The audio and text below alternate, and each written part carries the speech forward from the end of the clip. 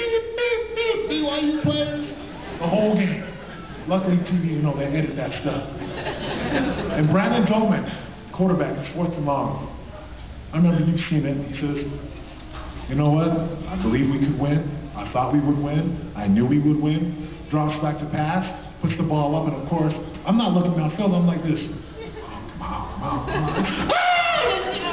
Jonathan Pittman catches it. Next play, same thing down the sideline. They get down there.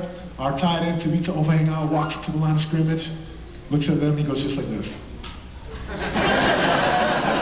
And you know, T, he's got that smile, he has the kind of a gold tooth, he's like, Brandon Doman gets the ball into the end zone. Never a doubt.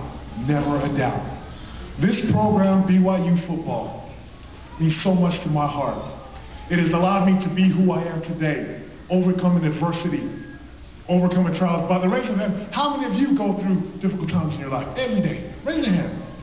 We all do. I mean, there's some of you guys like, I don't. Good. I'll tell you what, if you'll look at the pro, look around you, you get the feeling of what it means to be a Cougar, what it means to bleed blue. It means this right here. This shirt, when you're having a rough day and life isn't so good for you, you just gotta look at this. Look at the Cougars around you and say, you know what? They can do it. They believe. I need to start believing. That's what this program means to me. That's what this program should mean to you. More than just football, it's about becoming a better person, becoming a better mom, a better dad, a better son, a better friend. A good way that I like to term it is becoming a man or a woman built for other people. And that's what Bronco Mendenhall is doing. And that's why I told people BYU will win, not guessing, they will win a national championship because everything that they do will translate eventually to wins. Natural law.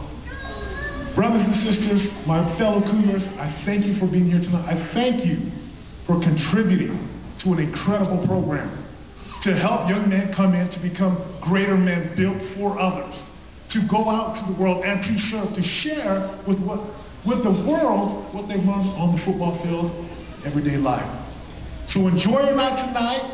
Remember, miracles do happen because the miracle man right here, Mr. Brandon Doman, and even Max Hall, Mr. Maha, they're miracle workers on and off the field. God bless you. Have a great night. We'll have a wonderful season. We'll see you guys soon. Take care.